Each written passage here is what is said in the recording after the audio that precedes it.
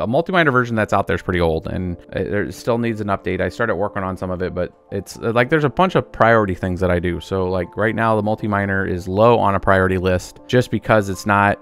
There's behavioral things that I like to enforce if I know personally if it's a good time to mine based on this. Like if crypto was 100, like if ETH was $100 more than it is, it would be profitable for a lot of people, or at least a little bit of profitability.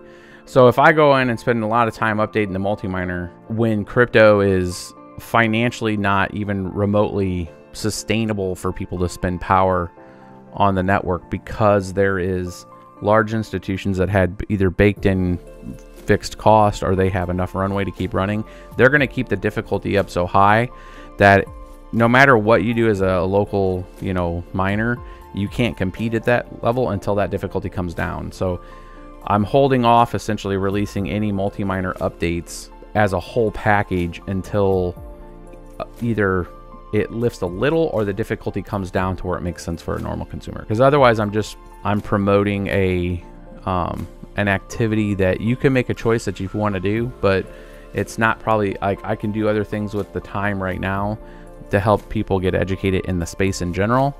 And then when mining starts to make more sense for people to turn on their rigs, like our farm right now is turned off. I have a handful of rigs on right now, mainly because if I don't have rigs on in the house, my wife will just turn on a space heater, which uses roughly about 800 watts for it anyway. So I'm like, I can turn a rig on where I'm at least getting some crypto at a negative return, or I can just turn on a device that's just sitting there burning. It's not that it doesn't make sense to mine, and that's where the gap is. Most of the arguments in general in the space are very linear, with mining's dead, turn them off. It's like, well, no, mining, it's just a math problem, bro. There's enough people doing it and the difficulty's high enough to where it doesn't make sense for some people. And then you get periods of time where the crypto is worth far more than what the output of what the cells are and what the actual inflation rate of people that are mining that are coming in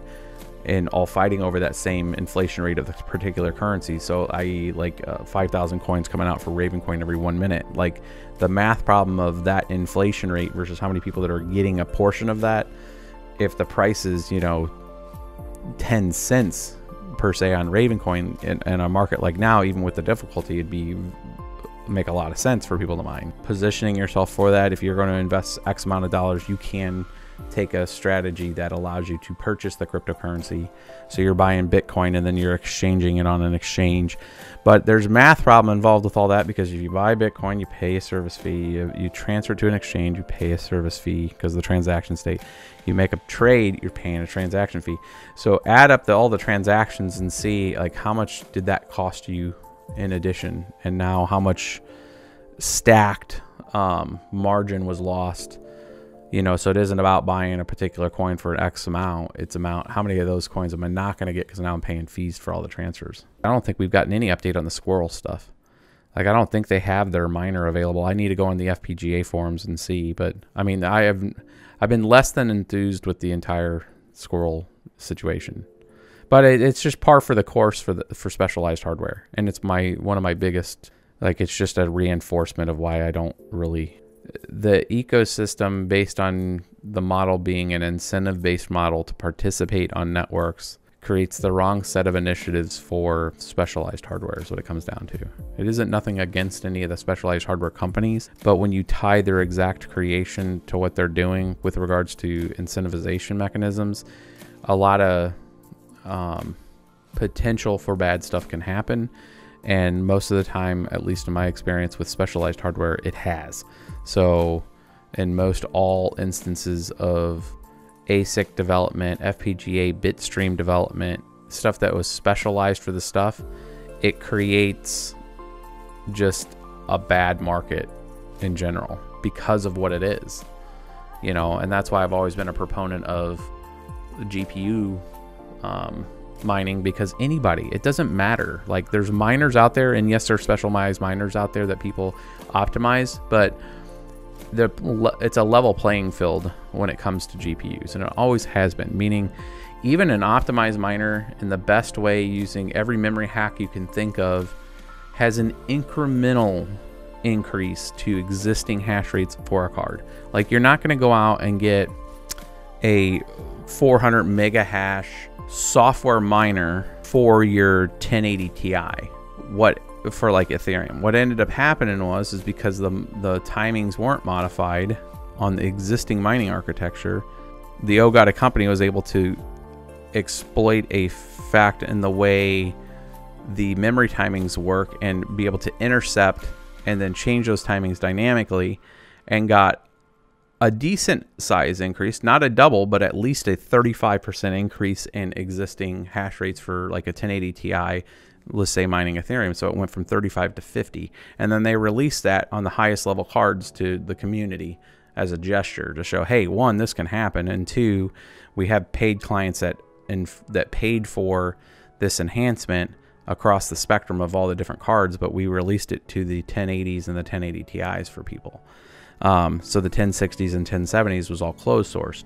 But even in that example, which I think would be the extreme example when it comes to GPU mining, it wasn't exponential. It was an incremental, a pretty sizably incremental, but it wasn't like this massive increase. And then if you look at just the other miners, the X16R, you look at the new Ubik miner and all that, the difference between like a closed source, closed shop miner, maybe 1 to 2 mega hash and maybe a little less power usage, but it's not huge. And so a normal person that falls into this space, you can participate, right? And there's not this, it's all in the cap cost that everybody's paying near the same, versus a situation where you can get a 20x, 30x increase because you've been able to fix the functions onto a chip, and then it's going to do that. It's going to do that in the most optimized way, and then you can do it behind closed doors and then hit the same public network and then cause a discrepancy in hash power. If we feed into that system and we pay money into that system, like the FPGAs, then what's ended up happening is the producer of that has not saying they do this, I'm not saying the GPU hoarder and the SQRL group did this, but they have an opportunity as they're optimizing the bit streams to be available in their closed source miner to take all of that hardware and the forced projection of that hardware that was paid for by other people and be able to quote unquote test it. And the part of the whole entire issue is that they have every incentive to not just test it on test nets, right? I mean, a typical deployment of hardware and software in that nature would be done on a test network, not on production. Like if Steam or a game company came out and wanted to test an MMO before they released it to even alpha, they wouldn't try to go do it on live multiplayer networks. You know, like, oh, we're going to run this release on the same network, right? It's the same kind of concept. It's like the behavior, and we've seen this with Butterfly Labs, with Avalon, which were the first few ASIC companies. We've seen that Avalon was doing FPGA stuff too.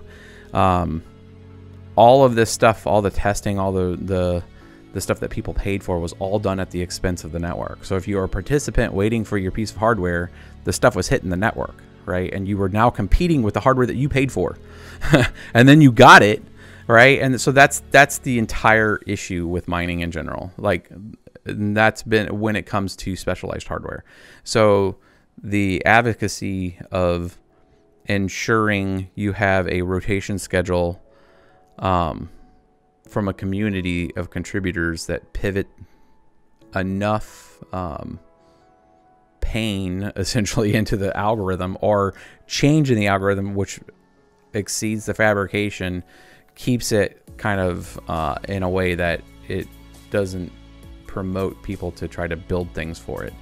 Or at least it's very painful to. But still, at the end of the day, people are still going to build stuff. It doesn't matter. So, I mean, you're just going to... It's like water down a mountain. Like, the water's still coming down no matter what. No matter how many things you try to block it, it's going to pivot and change. And I think that's the real kind of... Because the ultimate incentive is the fact that it's around fiduciary purposes.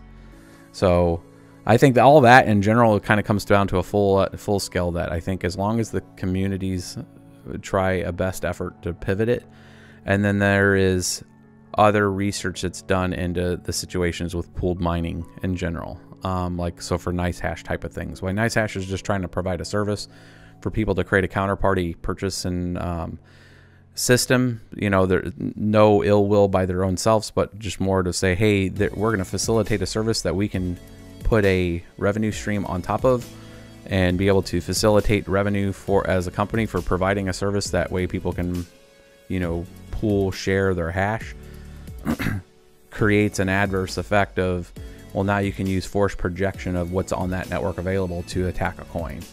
So it all comes down to there's always a balance of good and evil, no matter what it is, and the evil thing being perceived as it's an attack to a network versus not. So it's a matter of figuring out what makes sense to either create a rotating function that is a behavior of changing algorithms and trying to de-incentivize that activity, or it moves on and elevates to something else, which just right now there still isn't an answer to changing, moving away from proof of work. No matter, I mean, there's a lot of development, a lot of brain trust going into proof of stake, distributed proof of stake, but we're seeing issues across the board when it comes to delegation of authority, semi-trustless environments, that kind of stuff. When it comes to the creation of cryptocurrency, we start talking information, it's a whole other different game, because information, whatever's writing information to a blockchain ends up having to take some level of trust in that first initial write. So because it wasn't conceived on a blockchain as part of a function, it was existential information added to a blockchain. So you have those kind of discoveries.